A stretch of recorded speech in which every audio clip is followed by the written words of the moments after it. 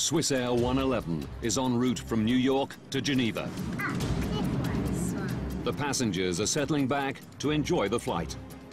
Business class and economy class, they would have absolutely no idea that anything was amiss. As cabin power is cut, some passengers are mildly concerned. There's no need to worry. We'll be landing very shortly. But in the cockpit, it's a different story. I could hear a master warning tone, and I had no idea of what that meant. The pilot's attempts to control the jumbo are failing. Few on board realize they only have minutes to live.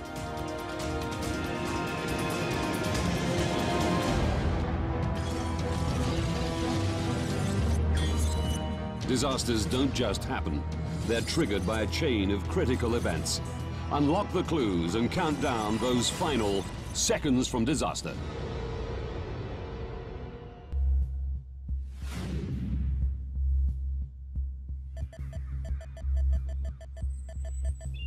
Golden's Bridge, New York.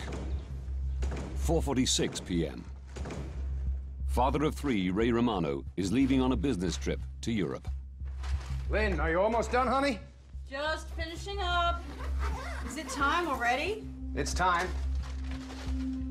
I just made partner in his accounting firm that he worked for his entire life. He was just an all-around good man. I'll see you next week. Please call. Of course. –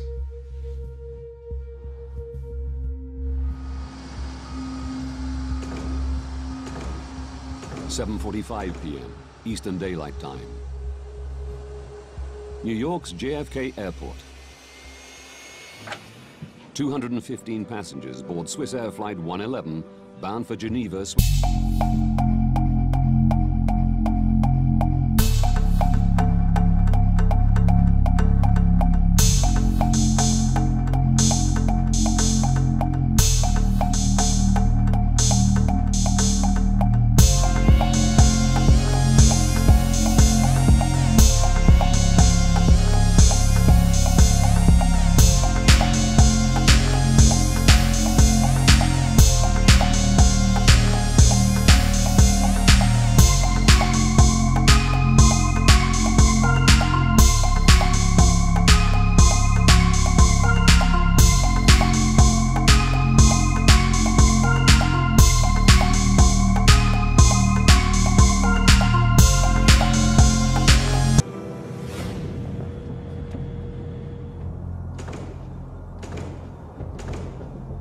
52 minutes into the flight, Swissair 111 is cruising at 33,000 feet above the coast of Nova Scotia, Canada. Riechst du was? Ja, Mo, ich schmecke da schon etwas da. Aber auch nicht, wo das ist.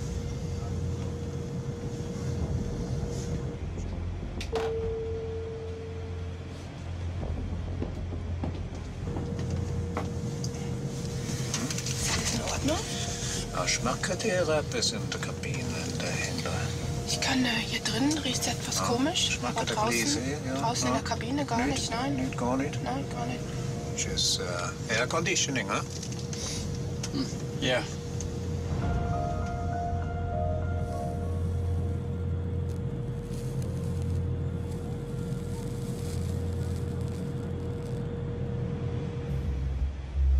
How about we colour in the space rocket? I'm going to just look for pink and purple. Thank you. Just perfect.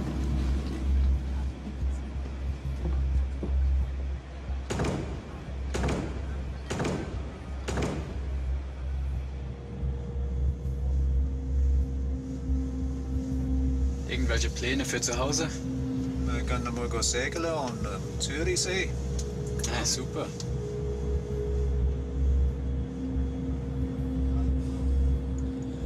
Ist es eben nicht so gut da. Hm? Schau mal da. Das ist gar nicht so gut. Captain Zimmerman decides to land and get the plane checked.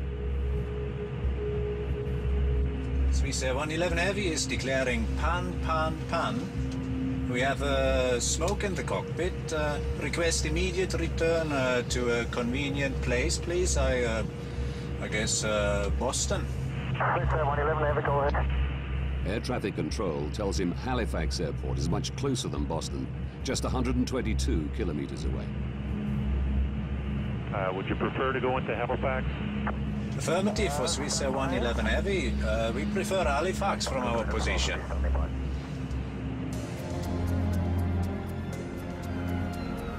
The airport prepares for an emergency landing.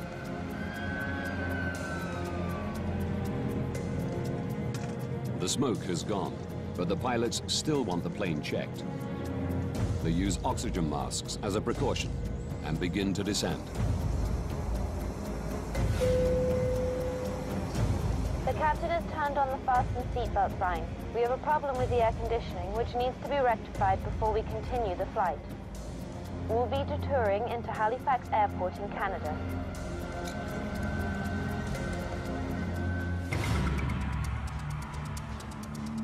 Moncton Air Traffic Control Center, New Brunswick. I had a quick look on my radar to see where the aircraft was and estimated that it was about 20 minutes away from the airport. It's Bill Pickrell's job to guide the plane safely into Halifax. It was going to be a fairly straightforward operation because they were lined up almost perfectly for a straight approach at that point. Swiss Air 111, good evening. Can I vector you to set up for runway 06 at Halifax? Yes, vectors for 6 will be fine on Swiss Air 111 Heavy. Okay, it's a back course approach for runway 06. We're 30 miles to fly to the threshold. We need more than 30 miles. Swiss Air 111, roger, turn left, heading out 0130. The plane is too high to make it into Halifax on the first pass. As a general rule, at that distance from the airport, ideally the aircraft would have been down around 10,000 feet. In this case, they were approximately 20,000 feet or slightly above that. The pilots loop while they descend further. Swiss Air 111, when you have time, can I have the number of souls on board and the amount of fuel you have left? Roger, we must dump some fuel. Will maybe do that in this area during descent? My reaction was to turn to my colleague and say, oh no, he has to dump fuel now, and then immediately look to see where it would be safe to do it and at the same time keep him close to the airport. Pickrell suggests they dump over the airport or detour further and dump over the ocean. The pilots choose the ocean. It'll be about 10 miles before you're off the coast. You're still within about 25 miles of the airport if you have to get to the airport very quickly. Okay, that's fine for us. Please tell me when we can start to dump the fuel.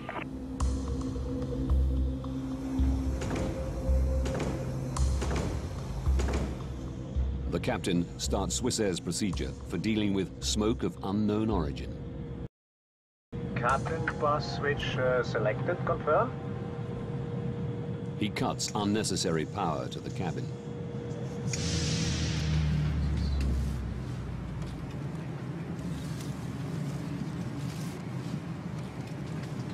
Excuse me. Should we be concerned at this point? There's no electricity and the aircon's gone off. No, the captain has assured us there's no need for concern. It's just usual procedure in an emergency landing. An emergency landing?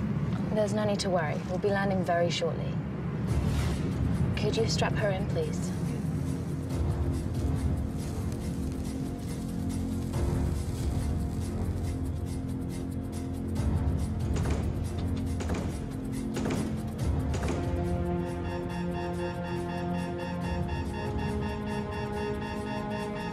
Wir haben den Autopiloten verloren. Der Autopilot ist weg. Hey Gott, Stefan, wir haben ein Feuer. Rufe einen Notfall aus.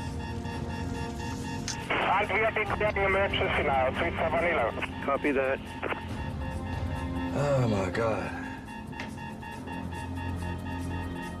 The aircraft is at least 6 minutes from the airport. In the background, I could hear a master warning tone to the pilots, and I had no idea of what that meant.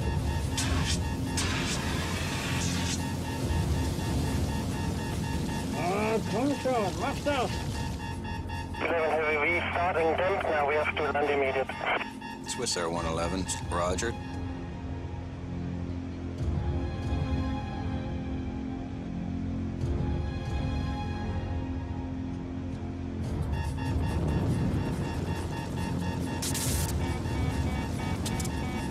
Wir haben die Hauptflugkontrollanzeige verloren.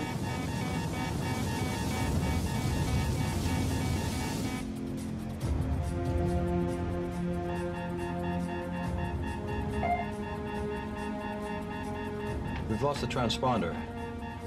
Transponder's gone. Come in, Swiss Air 111. All communication with the plane is lost. Swiss Air 111, come in.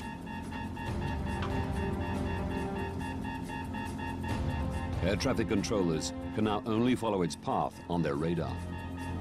Swiss Air 111, come in. We noticed that the aircraft had turned away from the airport and was proceeding westbound down the coast. And that was when we realized that something had gone horribly wrong.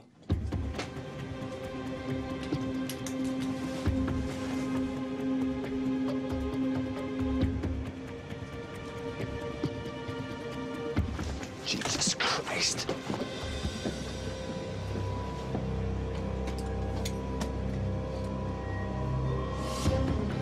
Please, we have seats at the back. Go straight down. My colleagues will help you.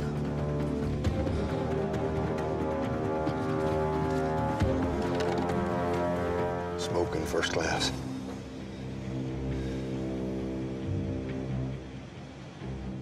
For 6 minutes, Bill Pickerel watches the plane's erratic course. It was a very, very helpless feeling to just sit there and not be able to do anything about it.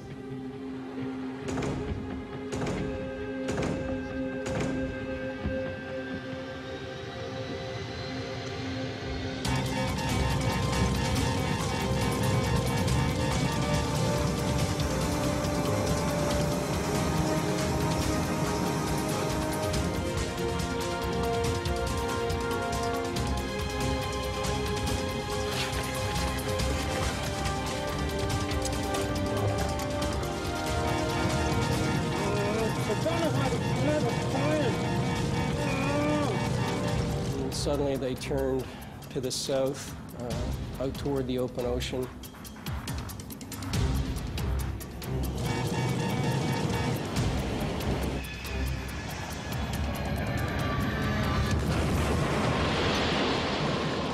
And the aircraft disappeared. Oh my God, I think we've lost her. I think we've lost it. Swiss Air 111, come in. Swiss Air 111. Oh my God.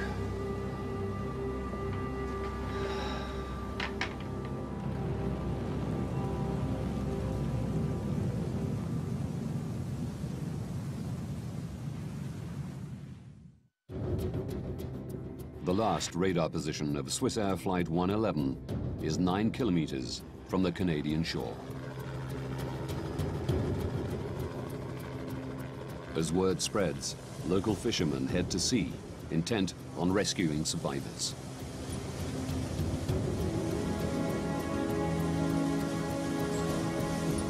We think nothing of jumping in the boats in the nighttime and going and helping out as much as you can. And it was just a natural thing to do.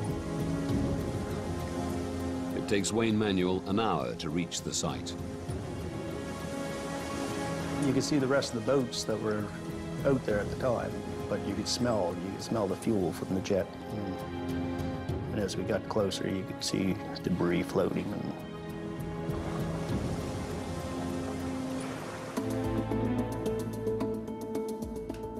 865 kilometers away, in Goldens Bridge, New York, Lynn Romano is catching some news. The pilot managed to radio there was smoke in the cockpit before the plane disappeared off radar at 1,000 feet of altitude. I saw that there was a plane crash, which always sent chills through me. And I made the sign of the cross because I wanted to, you know, pray for these people, whether they were alive or dead. No one knew then. It was on a flight out of New York on its way to Geneva.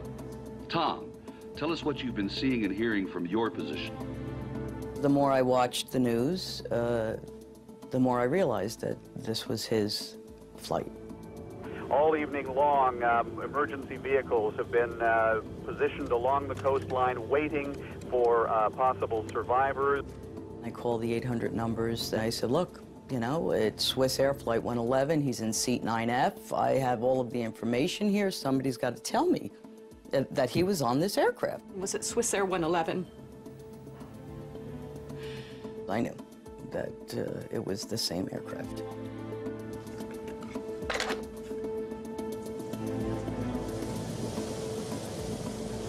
Most of what we seen floating were clothes and pieces of suitcases and shoes and I think we went past one part of the plane at one time, like probably a half a dozen windows out of the side of it. And that was the biggest thing that we seen, I believe. Wayne hoped to find survivors. You always hope, but after you got there and you seen what was floating, you knew that there was nothing left. There wouldn't be any survivors.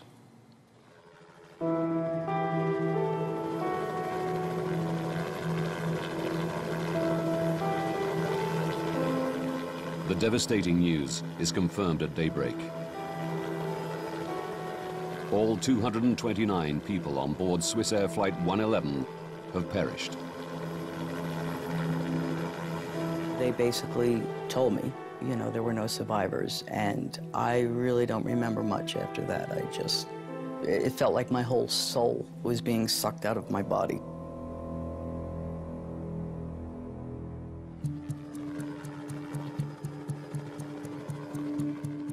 The Canadian Transportation Safety Board launched an investigation. The deputy chief is Larry Vance. He has 31 years' experience as a pilot and 14 as an air crash investigator. His starting point is the tape from air traffic control. We had quite a bit of information, in fact, from the very beginning, because we knew that the aircraft had caught on fire, if you will, and that the pilots were fighting that circumstance. What we were interested in was how the fire started, how the fire spread, and how it eventually disabled the airplane. That's the key for us, was to answer those three questions. Now, by going deep into this investigation, we can reveal what caused a modern passenger airliner to plummet into the Atlantic Ocean, killing everyone on board.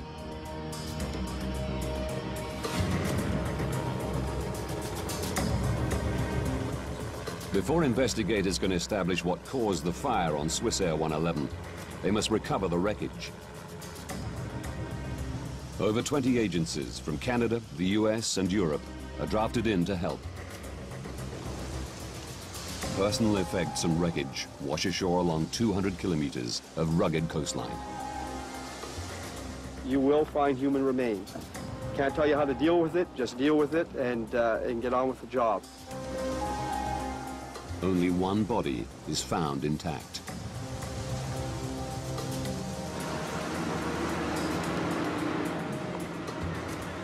Divers and remotely operated vehicles scour the wreckage 54 meters under the sea.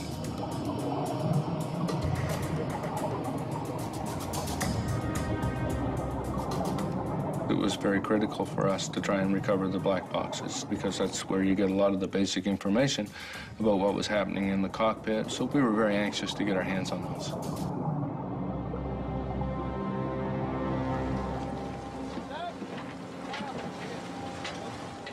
Within 9 days of the crash, both black boxes are found intact. Do we see the emergency checklist of air conditioning smoke? The team learn that the pilots first smelled and then saw smoke. Stefan, der Rauch ist weg.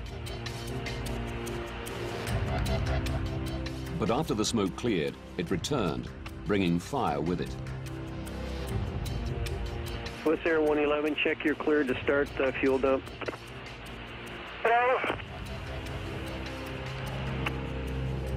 But investigators learn little more.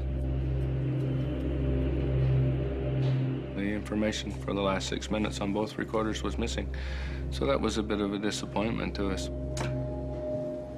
We thought we were going to have the information all the way to the impact, but in fact we didn't. The black boxes don't provide any quick answers. But Vance is confident the plane's wreckage holds more clues.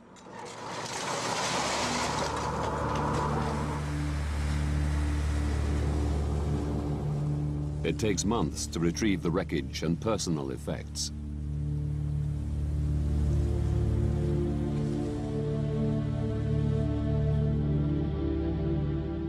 Bereaved relatives are invited to come and reclaim their loved ones' possessions. The carnage was unspeakable. I mean, there were suitcases that looked like a demon could have shredded them. And yet there were certain things that were just in perfect condition that they just, you know, picked up out of the water. Lynn sees her husband's notepad with the shopping list he wrote that morning. The fact that, you know, his notepad was there that I could read, magazines were intact, but none of the passengers except one. And when I asked them, you know, why? How could this be? Basically, they just explained it as the G-force and, you know, what happens, and then I wish I never asked.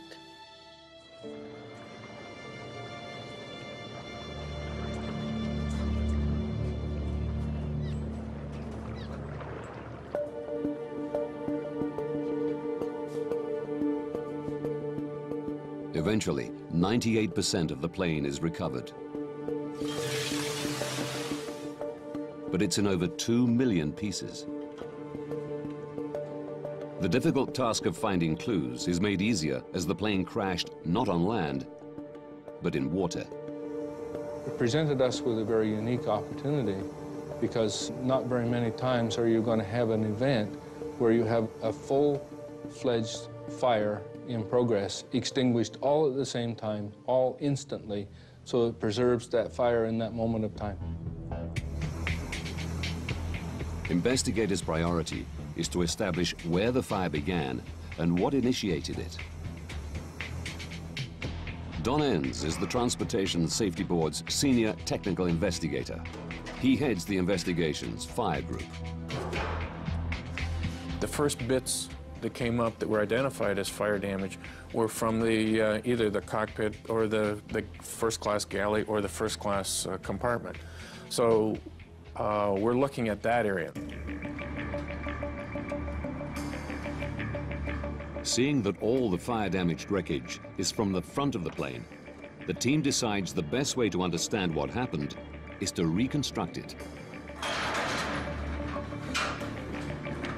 Like a 5,000-piece puzzle, the wreckage is painstakingly attached to a full-size wire jig. As you put more of the stuff together, the picture became more and more clear. I can remember looking at the roof of Galley 1 in particular and seeing all the heat damage from the outside in, which is actually putting the heat source above the galley. The reconstruction shows that the fire was raging not in the galley, but out of sight, above it. In the attic space, which runs the full length of the plane. It houses electronic equipment, wiring, air conditioning components, and insulation.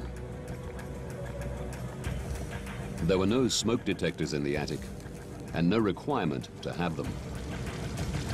Passengers would have absolutely no idea what was going on until the fire actually came through the ceiling, and even that would only have happened in the first-class galley, maybe in the first-class section. At the back of the airplane, business class and economy class, they would have absolutely no idea that anything was amiss. A bulkhead wall divides the attic into 2 compartments, with a small tunnel for wiring to pass through. By understanding who could smell the smoke when, from the black box recordings.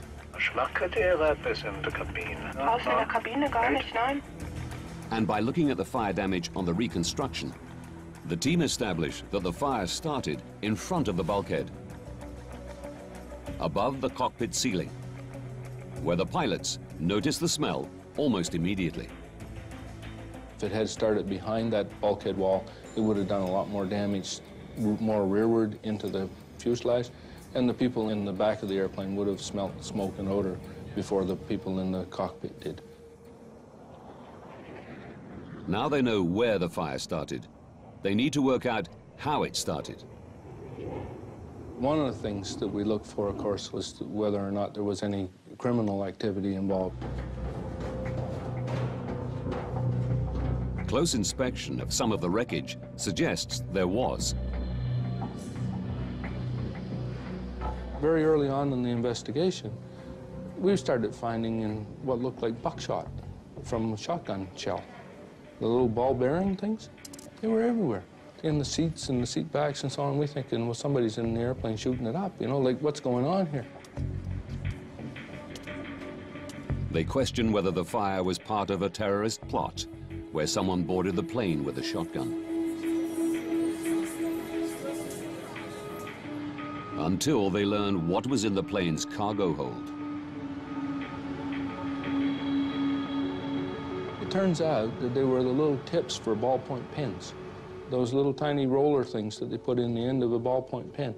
There were tens of thousands of those things.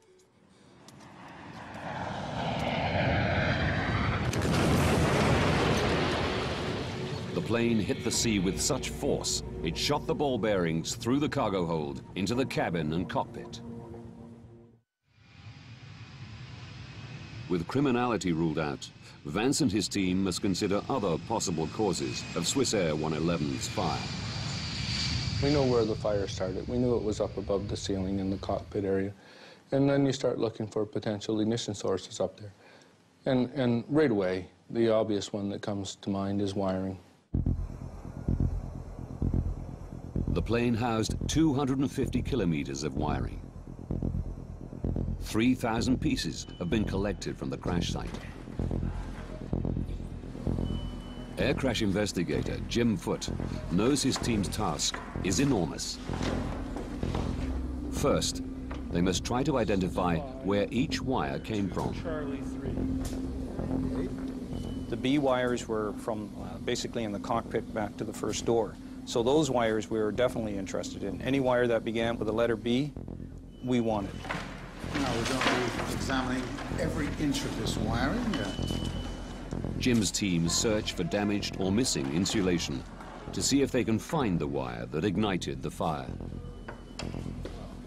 Any wire, if you get the wire rubbing against a metal piece, then you can wear through that insulation. And if that wire is powered, then you could have an arcing event as it touches that structure. An arcing event is an electrical discharge which leaps from an exposed live wire. Like a tiny bolt of lightning, it creates a split-second flash of light and intense heat. This arc melts the wire's copper threads, leaving a telltale copper ball. It's these copper balls the team search for. They find 20 wire segments that had arced. Most of them ran through the ceiling of the cockpit. Any of them could have sparked the fire. 8 of the wire segments power the state-of-the-art personal in-flight entertainment system, which was fitted to the first and business class cabins in the year before the disaster.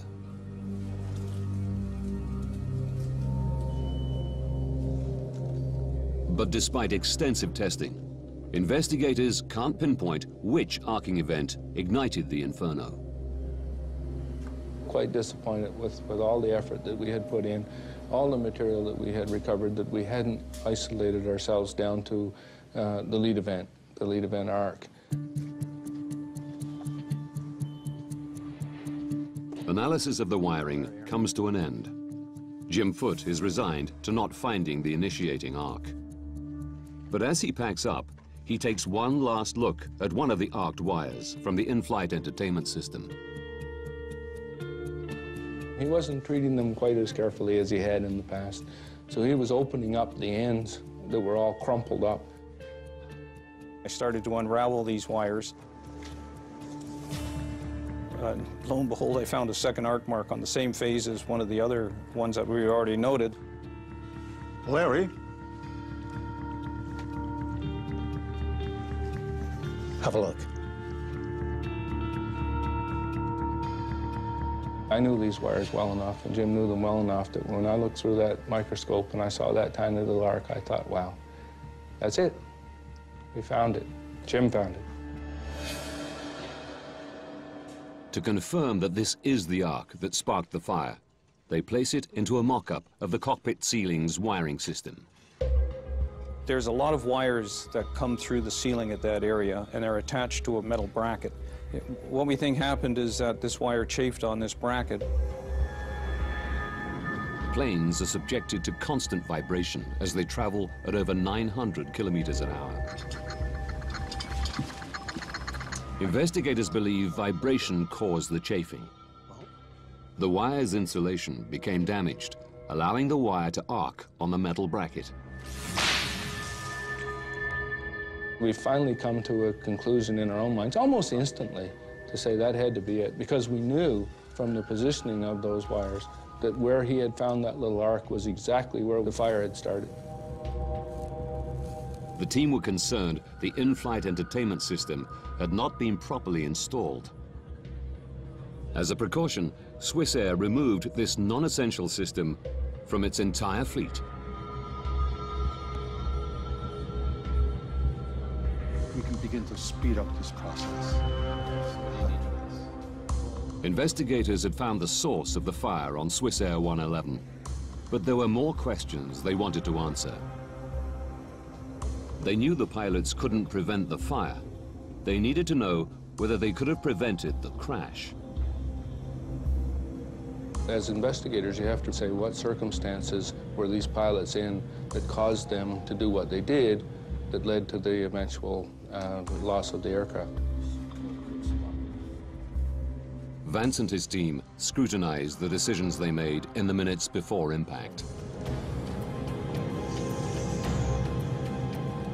The black box recordings tell them that the cockpit filled with smoke and fire just moments after the pilots turned off excess power to the passenger cabins. One of the things that they ended up turning off is they turned off the recirculating fans, which are in the back, and that changed the whole airflow for the fire.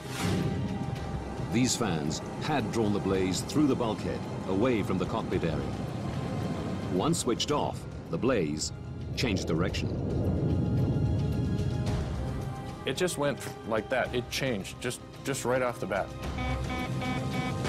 The fire raged above the cockpit, burning through the ceiling and disabling critical aircraft systems. We took out almost all of the pilot's instruments that they used to control the airplane, to fly the airplane, to keep it upright, to know which way's up and which way's down. And these instruments all started to fail, all in and around the same time. The stricken plane was no longer flyable. But the pilots are not blamed for turning off the power to the passenger cabins. They were following Swissair's procedure for managing smoke of unknown origin. Ultimately, there was one critical decision the pilots made in the minutes before the crash, which attracted widespread criticism. There are still questions about whether the pilots took too long to try an emergency landing. Investigators say they turned towards Halifax, but then looped again over the sea to dump fuel. The pilots' choice to dump fuel added minutes to the flight. It was a procedure they could have ignored. Investigators want to know whether this detour cost the lives of the 229 souls on board. So what was our initial altitude? It was 33,000 feet. They calculate that for a direct approach to Halifax, the pilots should have started their descent at the moment they declared pan, pan, pan. But at this time, they didn't know that Halifax Airport was an option. Furthermore, a fully functioning plane would have needed 13 minutes to make the descent. Theirs was only flyable for 10. By the time they decided they were going to dump fuel, they weren't going to make it to Halifax anyway. They were going to crash somewhere. Their decision on whether or not to dump fuel did not make one iota's worth of difference as to whether or not they were going to live or die. Captain Urs Zimmermann and First Officer Stefan Löw are cleared of any responsibility for the crash of Swissair 111.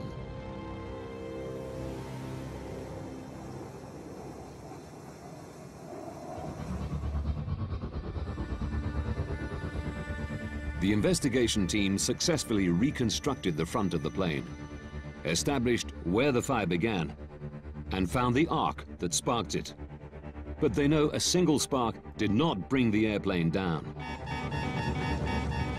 To prevent future fires, the team needed to find out what had been burning. The threat to the airplane, in fact, was what was fueling the fire. If you have flammable material in such abundance that is capable of burning the airplane up, that's the real threat to the airplane.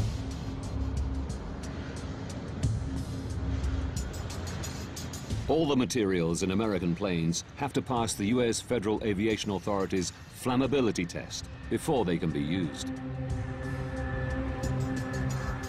But something in Swissair 111's attic was clearly very flammable. I can think of nothing in the areas that exist that would promote burning. Their attention is drawn to the shiny metallized material that covered the fiberglass insulation, MPET, more commonly known as metallized mylar.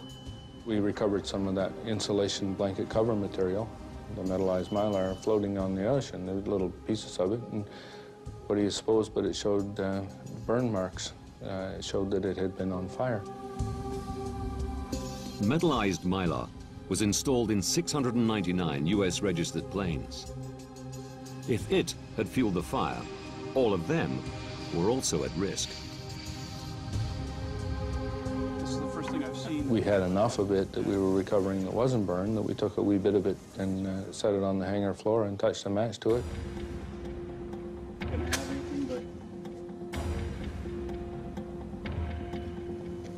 Oh my God, look at that. That's incredible. And what do you know, it burned like crazy, very flammable. And we thought, man, this airplane is full of that stuff. Vance is confident that metallized mylar fueled the fire on Swissair 111. Yes. We think we've come across what might be the problem. He immediately informs the U.S. Federal Aviation Authority. It's caught fire. They had flame-tested metallized mylar more than 10 years earlier and passed it for use. One of the things that we did was to go back and look at the history of this metallized mylar to see if there had been previous opportunities to identify that as a hazardous material. And in fact, we found several events during which metallized mylar was on fire in airplanes. As a result of these previous fires, the plane's manufacturer, McDonnell Douglas, suggested metallized mylar should be stripped from all their aircraft. 4 years before the Swissair crash, the U.S. Federal Aviation Authority had retested metallized mylar and found it was flammable. But they didn't ban it. The fact is that none of them had caused the loss of life.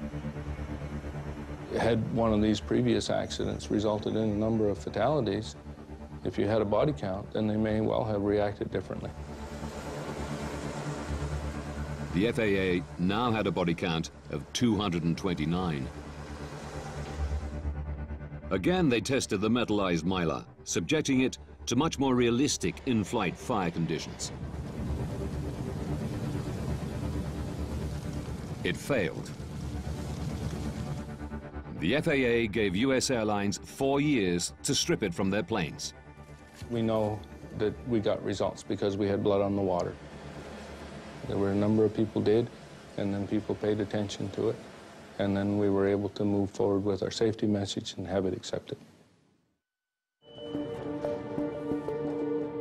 The investigation into Swiss Air 111 was the longest the Canadian Transportation Safety Board had ever undertaken. It took 4.5 years to complete. Using the detailed information that investigators unearthed, we can now reveal precisely what took place on Swiss Air 111 and what the pilots faced in the minutes before impact.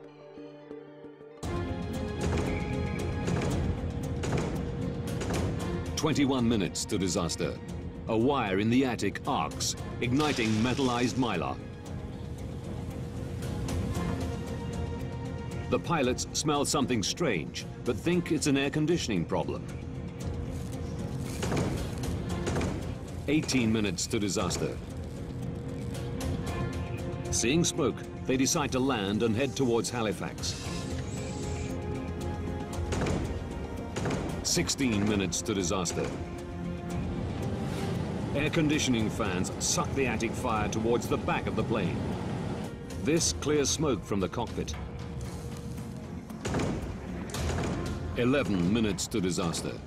While looping to lose height, the pilots choose to detour further and dump fuel over the ocean. They don't know what's happening in the attic.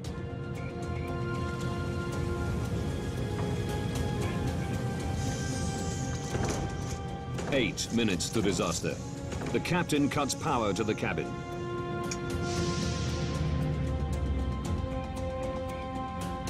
This shuts down the air conditioning fans, allowing the inferno to rage directly above the cockpit. 7 minutes to disaster. The blaze destroys the autopilot system, forcing the pilots to fly manually. Only now do they realize the enormity of the problem. Investigators suspect Captain Zimmerman fights the fire, leaving First Officer Lerv to fly the stricken plane. 6 minutes to disaster. The fire disables the flight displays, communications with air traffic control, and the black boxes. In the searing heat, First Officer Lerv struggles to keep control. But the plane is no longer flyable.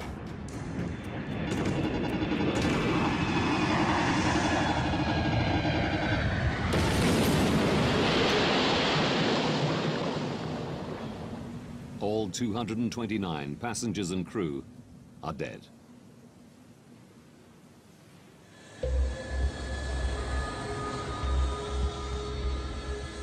To ensure against further loss of life, Canada's Transportation Safety Board made recommendations. Many have been adopted globally by the aviation industry. They suggested that procedures for dealing with smoke of unknown origin be radically rethought. Our recommendation was that if you have smoke or odor in an airplane, that you have to assume that it is a fire that's out of control until you prove otherwise.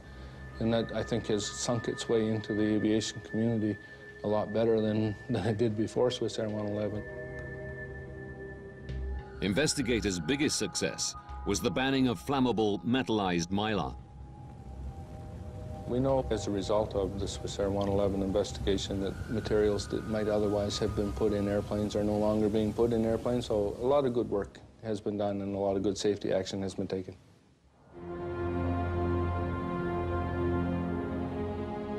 While metallized mylar is no longer used in Western countries, airlines in some developing countries have not been persuaded to remove it from their planes. Lives are still at risk.